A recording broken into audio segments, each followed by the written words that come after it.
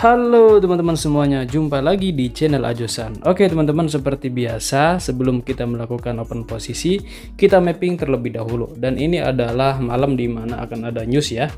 Jadi kita manfaatin momen sebelum adanya news.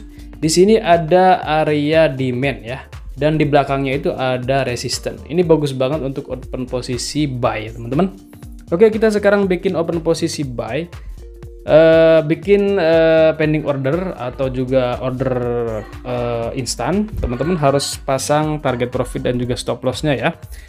Pokoknya enak banget lah kalau kita open posisi di market-market seperti ini ya teman-teman.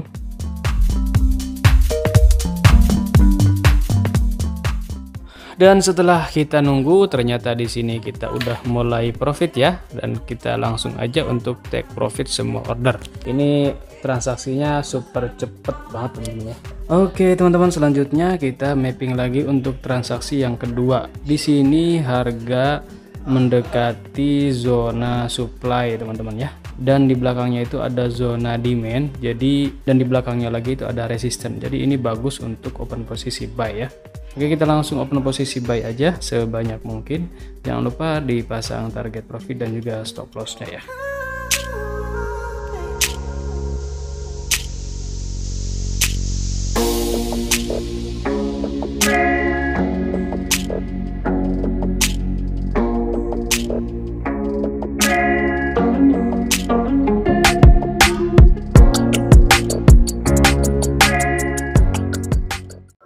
Setelah melakukan pending order, kita waktunya menunggu pergerakan market ya.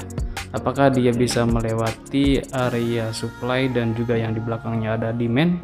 Oke, ternyata di sini kita udah mulai profit dan kita langsung take profit semuanya ya dengan bantuan close all order di iPhone. Oke teman-teman, jadi hari ini alhamdulillah kita udah dapat profit sekitar 2.400.000 ya. Dan akun ini udah profit 100%. Dari deposit kemarin itu sekitar 7.500.000 dan sekarang udah profit 8 juta ya. Nah, bagaimana caranya saya melakukan ini semua dalam tempo 1 minggu? Silahkan nanti teman-teman lihat video saya selengkapnya besok, insya Allah ya akan saya bikinkan tutorial lengkapnya cara untuk melakukan mapping yang bagus dan benar. Oke teman-teman, untuk video kali ini cukup sekian. Jangan lupa like, comment, dan subscribe. Kita jumpa lagi di video berikutnya.